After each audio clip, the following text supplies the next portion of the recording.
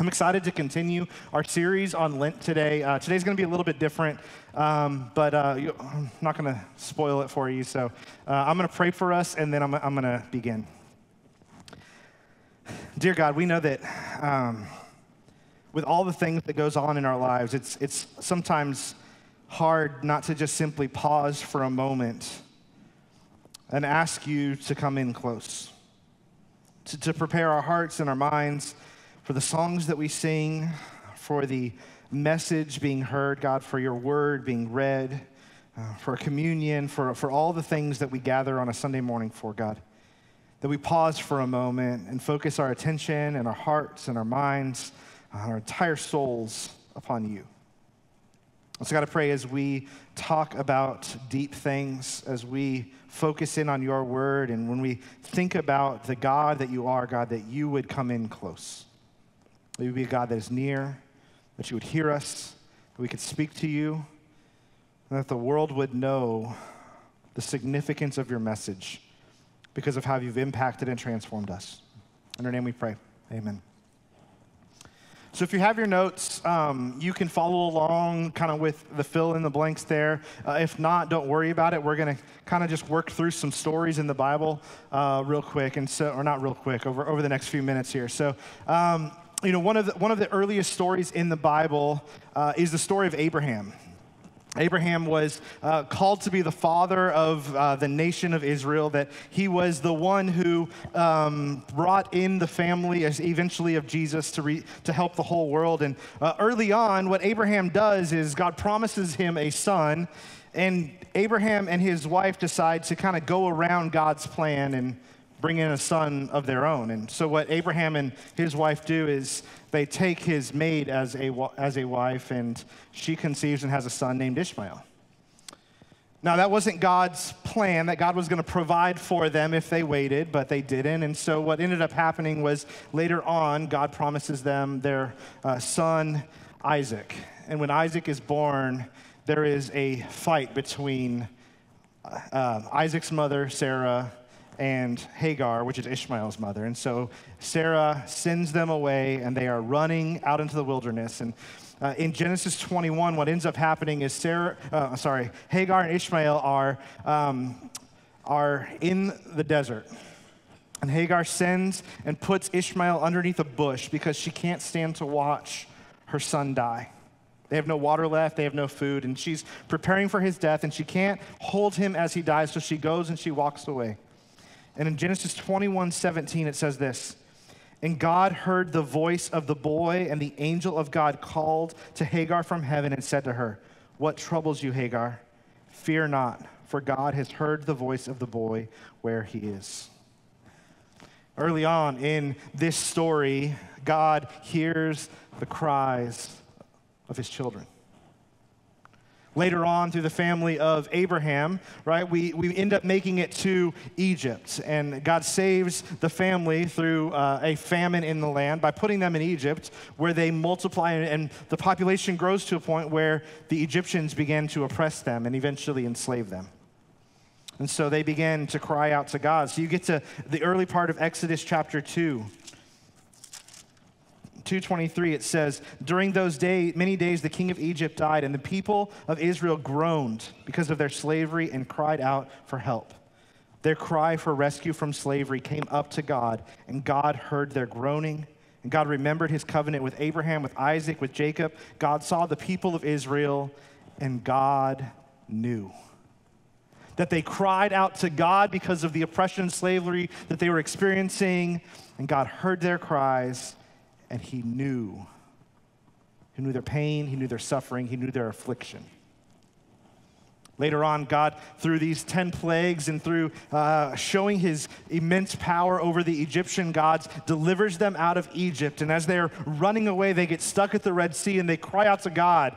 And God parts the sea for them. And they cross on dry ground. Then they get to the other side and they get in the wilderness and they say, "God, we're hungry, we have no food." And God rains bread from heaven. And quail come around and they are fed, water from rocks. I mean, so many ways that they cried out to God for help and he delivered them. Later on, they get to Mount Sinai, and God is speaking the laws to them. And one of the laws was actually that he would hear the cries of those that they oppressed. That God would listen to the cries of the people that would be oppressed by the nation of Israel. And so he wanted to make sure that even those who were being oppressed by his people's voices were heard. Then they make it to the promised land. They get into the promised land, and they all but rid the people of the promised land, right? But not all of them. And so what do? Is they fall into sin and idolatry of these foreign gods. And as they do that, God allows the foreign kings to come in and take them over. And so they cry out to God in the book of Judges. They cry out to God, and God hears them. Right, you go to the book of Judges, chapter 3.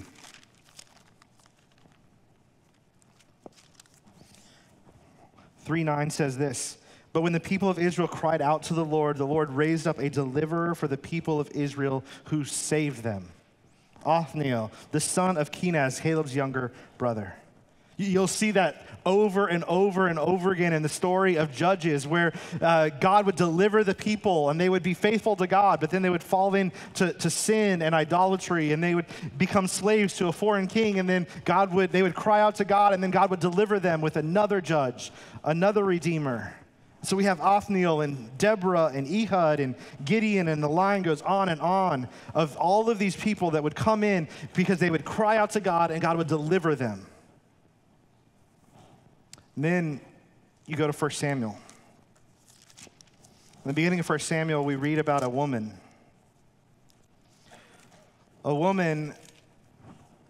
that has failed repeatedly to have a child. And she's broken, and she's hurting, and she cries out to God because she wants a son. In 1 Samuel 1, 9 through 10, it says, after they had eaten and drunk in Shiloh, Hannah rose. Now Eli the priest was sitting on the seat beside the doorpost of the temple. She was deeply distressed and prayed to the Lord and wept bitterly. And she vowed a vow that said, "O Lord of hosts, if you will indeed look on the affliction of your servant and remember me and not forget your servant, but will give your servant a son, then I will give him to the Lord all the days of his life, and no razor shall touch his head." She prayed to God for a son, and she said, "If you give me a son, I will give him back to you." And she did. And the prophet Samuel became one of the most significant prophets for the nation of Israel in his life. Hannah cried out to God, and he heard her. Samuel cried out many times on behalf of the people of Israel because of their idolatry. And eventually, whenever the people of Israel decided judges and prophets were not enough, we need a king, God responded. God gave them Saul, because the people cried out and God heard. After Saul comes David, and we have an entire catalog of David's cry out to God's in the book of Psalms. And David was not a cry out to God because everything was good. David was a cry out to God because his life kind of rivals afternoon soap operas. I mean, David often fell into these terrible situations and cried out to God because of his sin. Right? After waiting for 15 years to become king. Right? After watching a friend of his die because he didn't follow the rules of moving the Ark of the Covenant correctly. And then with his sin with Bathsheba and the death and murder of his commander. And the consequence of his sin and the death of his son, he cries out to God, and God hears. You see, David cried out to God, and God listened. Then, years later, when his son makes a military coup and takes over the kingdom and kicks his own father out of the kingdom, David cries out to God, and God listens. Then what about Jonah? And I remember growing up as a kid, we had a Heroes of the Faith VBS where Jonah was one of the guys, and we built this cool little inside the whale, and it even smelled like, canned tuna.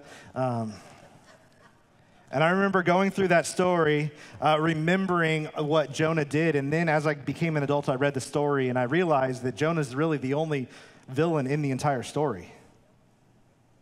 You see, God asked Jonah to go share a message, right? Maybe not a great message, but a message with the people of Nineveh, telling them that their sin was loud and that they needed to turn from their sin. But Jonah said, I don't like those people.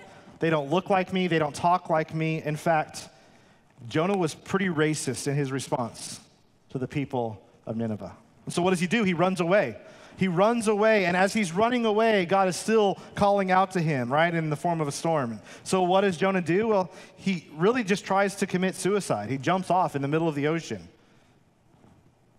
But what does God do? God says, I'm not done with you yet. And so he sends a big fish, and the fish eats him up. And from the belly of the fish, this is what Jonah says. I called out to the Lord out of my distress, and he answered me.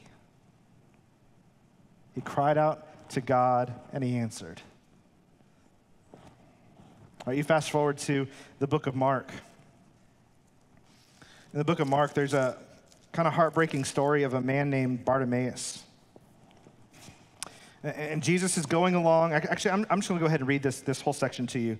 It says, and they came to Jericho, and as he was leaving Jericho with the disciples, a great crowd, Bartimaeus, a blind beggar, the son of Timaeus, was sitting by the roadside. And when he heard that it was Jesus of Nazareth, he began to cry out. Did you hear that? Jesus, son of David, have mercy on me. And many rebuked him, telling him to be silent, but he cried out all the more. Son of David, have mercy on me. And Jesus stopped. Jesus heard the cries of this man. He stopped and said, call him. And they called the blind man, saying, take heart, get up, he's calling you. And throwing off his cloak, he sprang up and came to Jesus. And Jesus said to him, what do you want me to do for you? And the blind man said, Rabbi, let me recover my sight. And Jesus said to him, go your way, your faith has made you well. And immediately he recovered his sight and followed him along the way. He cried out to God, and he answered. Those were a handful of stories that I pulled from the Bible, but there are countless stories of people calling out to God. And every time they call out, God answers. He hears your cry. And maybe you are like Hagar and Ishmael, who find yourself in a bad situation, not of your own choosing. God can hear your cry. Maybe you're like the nation of Israel and you find yourself in some type of slavery. Maybe it's addiction, right? Maybe it's some type of relationship, whatever it may be. When you cry out to God, he hears you and he will respond. Maybe you're in a stage of life right now where things just don't seem to be getting better. Maybe you're like Hannah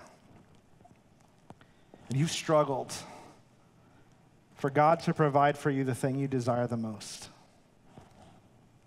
God hears your cry. Maybe you're like David and you have sinned and you are feeling the consequences of those sin and you're crying out to God and he hears your cry. And maybe you are like Jonah and you're running from God's plan and you're crying out to God and he hears your cry. Or maybe you are hurting like Bartimaeus and you're crying out to God and he wants to provide healing for you. God hears your cry because he is a God who is close. Close enough to hear a scream and close enough to hear a whisper.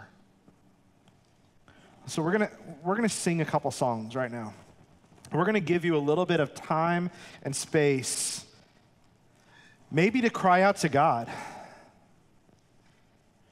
Maybe you need to just sit and listen. But as we sing these songs, I want to encourage you, I want to challenge you to be prepared for God to answer. Be prepared for him to be close. Would you pray with me? God, our desire It's not that you would just give us all the things that we want, God, but you would give us what you see that we need. We need more than just the healing of our physical bodies, God. We need a response to the sin and the brokenness that exists in our lives and in the lives of those around us. But God, we know through your word that when we cry out, not only do you hear us, but you respond. So God, I pray for that response right now. In your name we pray, amen. If you would just stay standing for 1 minute here. I'm going to read Psalm 121, and we're gonna spend a little bit more time in there for. So would you read with me? I lift up my eyes to the hills. From where does my help come from? My help comes from the Lord who made heaven and earth. He will not let your foot be moved. He who keeps you will not slumber. Behold, he who keeps Israel will neither slumber nor sleep. The Lord is your keeper. The Lord is your shade on your right hand. The sun shall not strike you by day, nor the moon by night. The Lord will keep you from all evil. He will keep your life. The Lord will keep your going out and your coming in from this time and forevermore. Amen. You can have a seat. You know, when my sons were little, and probably more often than I'd like to admit now, they would ask us to lay in their room with them or stay in their room with them until they fell asleep. They would ask us just be in the room, right? It's kind of the idea. And I even got to watch my nephew a few weeks ago or last week sometime, and he same thing. I had forgotten a little bit about that he wants you to stay in the room until he falls asleep. And as I remembered thinking of that, I don't know if there was a scary monster in the closet or under their bed, or I don't know if they believed I had some type of mystical power over like four-headed trolls or whatever it was that was hiding there. I assure you I do not. But in their mind, their father was there to keep them safe. A parent was there to make sure as they fell asleep, there was someone watching over them. Right? Don't tell my sons, I've never been in a fight before, so I don't really know what I would even do in that moment. And so over the past, 15, 17 days of Lent, we have been looking inward, right? We've been looking inward to the sin in our hearts, in our lives. We've been looking at the sin in our world and the brokenness that exists among us. We look back at stories in the Old Testament and the New Testament where brokenness was so pervasive that people had to cry out to God for relief and for rescue. Then last week we looked at the other side, right? We looked at the way things were supposed to be without sin and the way things will be and how we're kind of just stuck in the middle. That things are going to be a certain way and things used to be a certain way, but right now, how do we live? And so what do? Well, sometimes we cry out to God. Other times, maybe we self-medicate. But either way, the crying out to God is something that we do because it's something that our heart desires. And that's why Psalm 121 starts with, I lift up my eyes to the hills. Where does my help come from? Right, there's no Selah in the margin here. I wish there was. But there's no pause moment for us. But if we would for a moment pause and think about what the writer is saying there. Now, it could be a military term where Savior or the oncoming reinforcements were coming from the hills. But I think what was more likely was in their day, up in the hills were where people went to find God. And by God, I don't mean big G Yahweh God. I mean little g idols gods. And so the psalmist, right, David says, or it doesn't say David, sorry, the psalmist says that he looks to the hills. Is there help that comes from the hills? And the answer is no. But there is no relief from these false idols. They cannot bring you what you need. Then he says, my help comes from the Lord, the maker of heaven and earth. We often find ourselves here where when we need help and we cry out to God, instead of looking to him for the answer, whether it's not because he's speaking or we're listening, but because we choose to not be patient enough, we find ourselves looking to other idols. The idols of ambition, The idols of addiction and materialism, maybe significance from relationships around you, right? Cheap intimacy, or even just apathy. We look for these things to fill what we cry out to God for. It says, my help comes from the Lord. Those hills that you're crying out to, why don't we call out the one that even makes the hills? Let's cry out to the God who makes the hills. And then he says, he will not let your foot be moved. He who keeps you will not slumber. That he is a God who oversees you while you rest. So no danger can come to you. Just as I watch over my sons as they sleep, God will watch over you. That you can cry out to him and he will answer. He will comfort.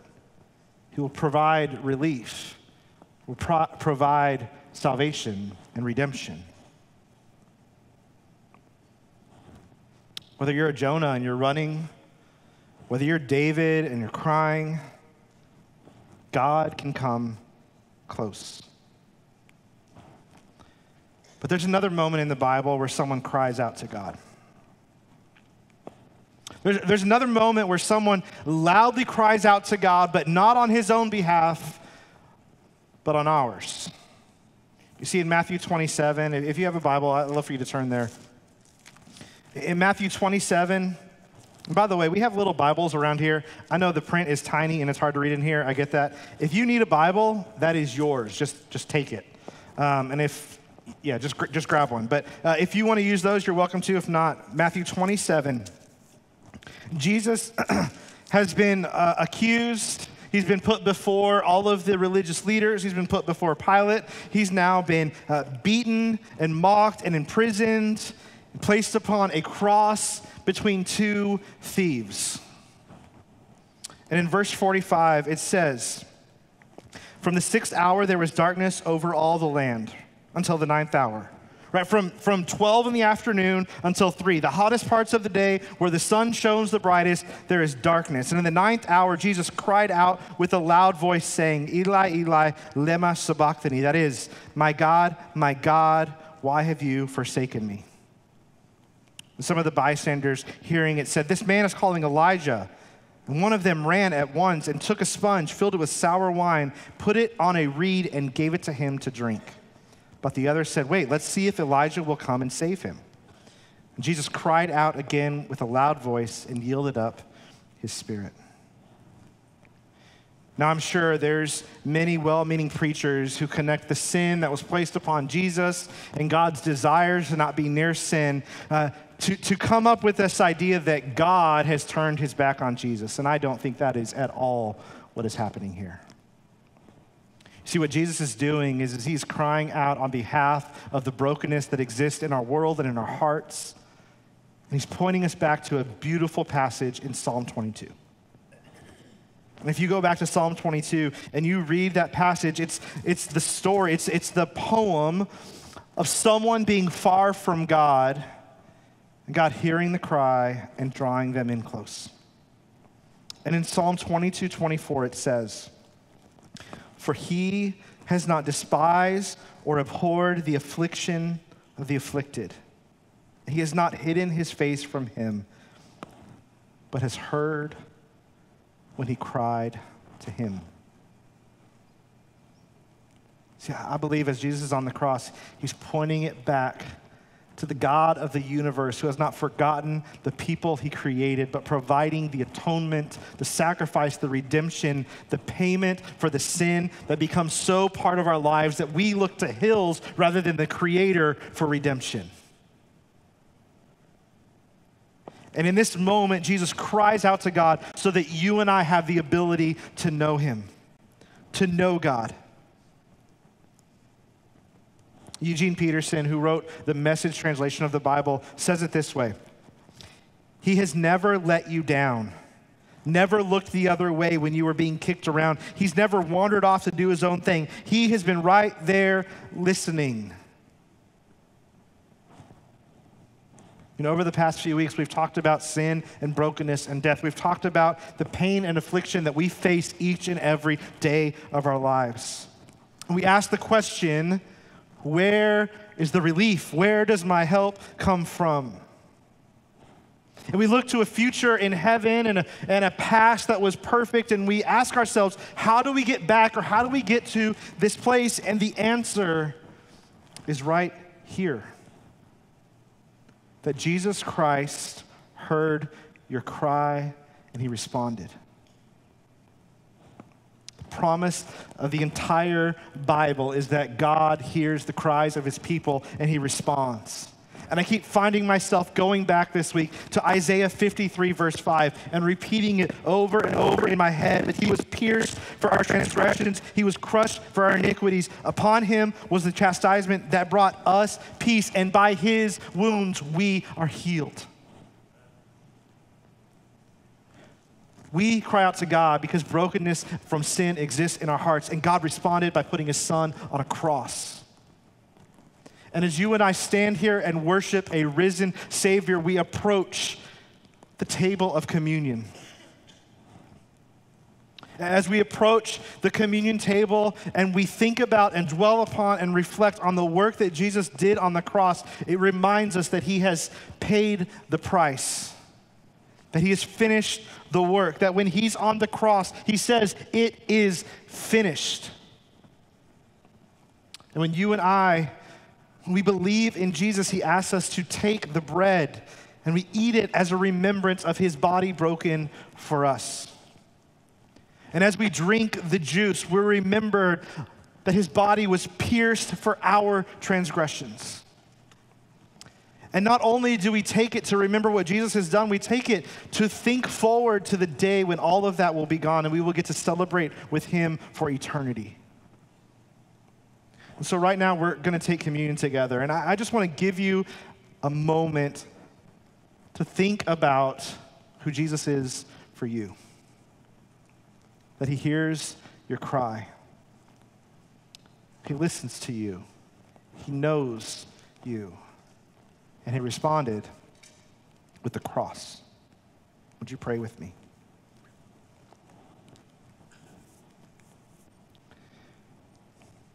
God,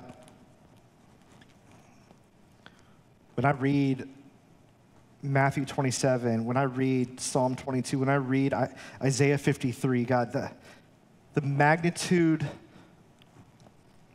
of your ability to hear our cries is overwhelming. I am often overwhelmed by the magnitude of your love and your mercy and your grace, and that you were not subjecting us to your judgment, but you placed it upon Jesus. And so as we take communion together, God, help us to remember, help us to focus, help us to be overflowed and overwhelmed with the depths you went to hear, listen, and respond to our cries.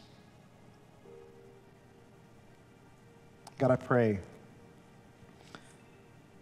that we would be a people who would share this message with the world. That there is a God who sees you, who hears you, who loves you, and will respond to you. And it doesn't require anything but to look upon the cross. We just pray these things in Jesus' name. Amen.